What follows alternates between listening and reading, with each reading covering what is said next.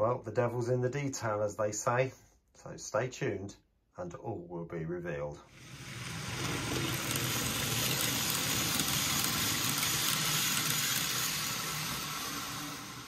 Well, good morning everyone and welcome back to Piccadilly.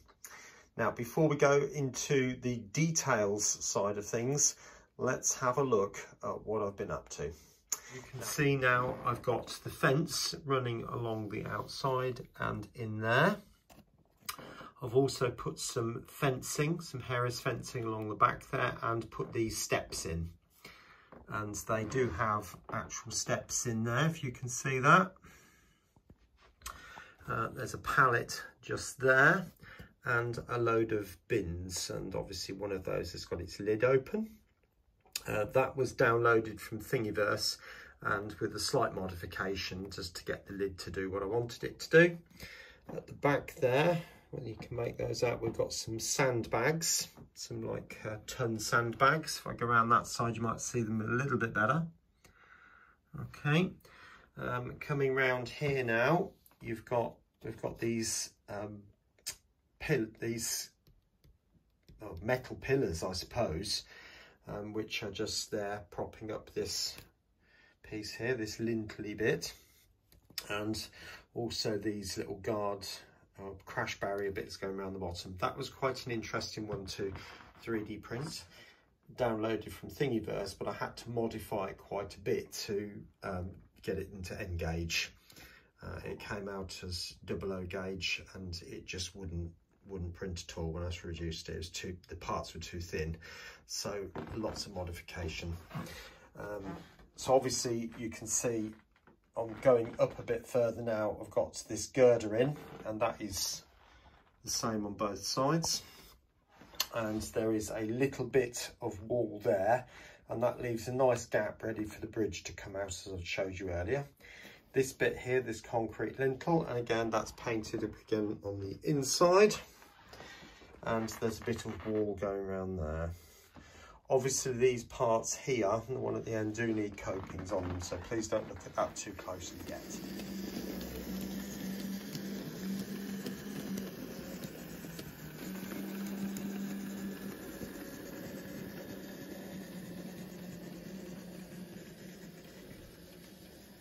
Right, first up then, I'm going to be looking at the paths. Now you'll see I've put this piece in here now, and I've done that so that the road comes around and then there's a sharp corner as it goes around that one. So it is a bit like a half a pear drop type shape. The paper I'm going to use is comes from Scale Scenes, and you can see it's from the Roads and Pavements kit there. You can see which one that is. Now I am going to cut it so that there are strips like that, and then place it on so that the path comes in this direction and the same in that. Right, very quickly, there's the other path, and you can see that I've put things on in a very staggered way. So obviously once this is dry, I need to just cut that out. I'll probably use a pair of scissors, and then I need to run around the edge of that with a pen of some description.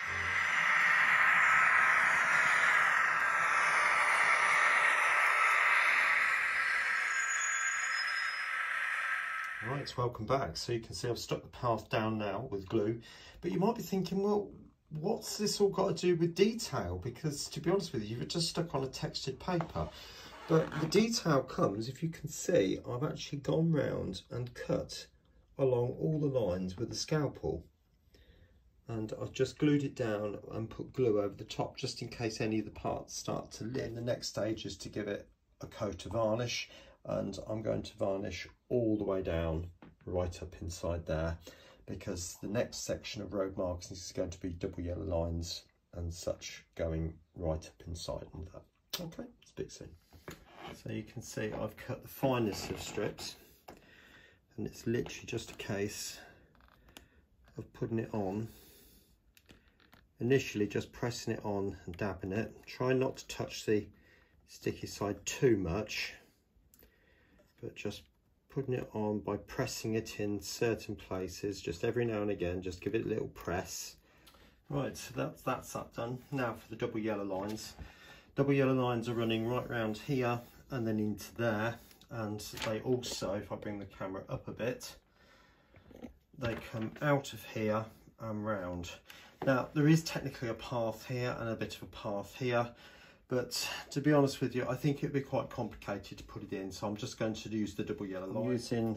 This time I'm using some blue stuff, but it doesn't make the slightest jot of difference. My normal Pritt stick will do just the job. So I literally just trap it between my finger and just pull it over the top. Hopefully you can see what I'm doing there. And I normally go twice.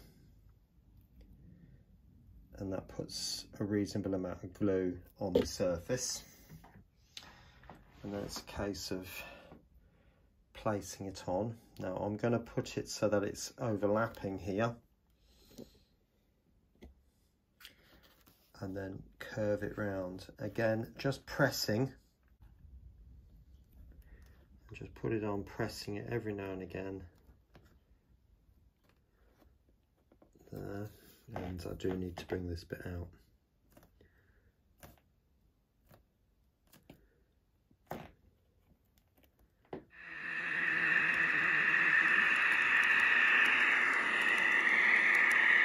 Right, just to show you the white lines going down the middle. Now you can probably see there's a grey line as well. I've just used the Scale Scenes white line kit, and what I propose to do is at the end of each white line, both sides, just give it a little snip with the scalpel and then peel up the grey bit. So again, I'll show you that shortly.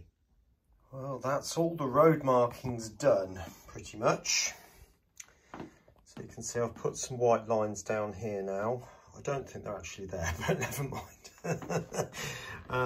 I can't see down the back there from Google Maps, but I think the double yellow lines go down sort of behind there, and certainly the white lines continue down.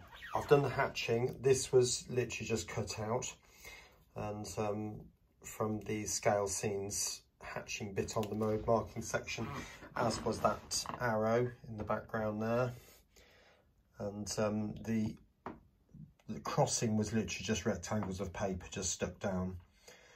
So it's getting there.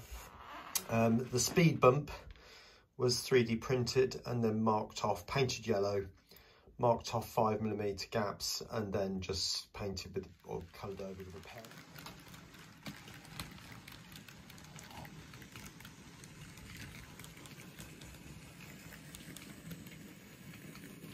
As the video is called The Devil's in the Detail, one of the things I do want to do is include signs. So I've printed this off, and yes, it is so small, but the fact that there's something there, it doesn't even matter if you can't read it.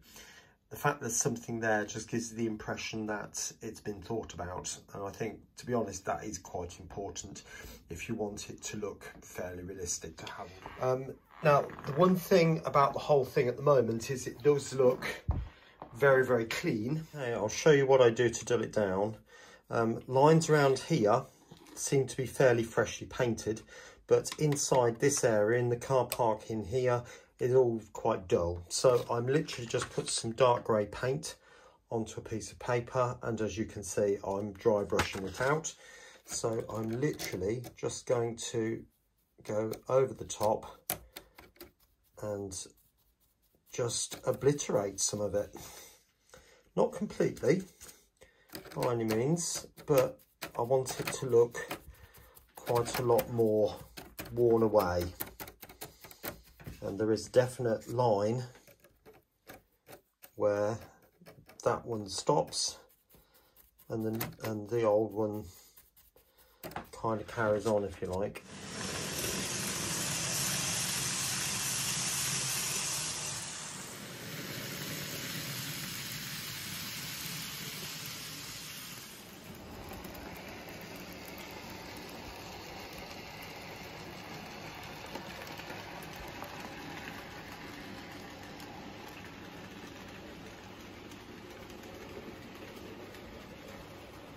Well, there we go.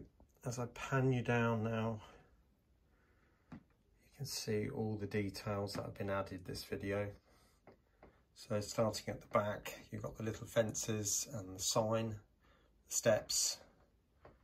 You can see in the background there, you've got the blue bins, and there's a pallet behind there. You might just be able to make out the sandbags between the brick pillar and the red pillar, sort of down there. Excuse the finger. Oops, that was a bit big, wasn't it? Coming out. Got the road markings here, which is obviously the double yellow lines and the white line going around there.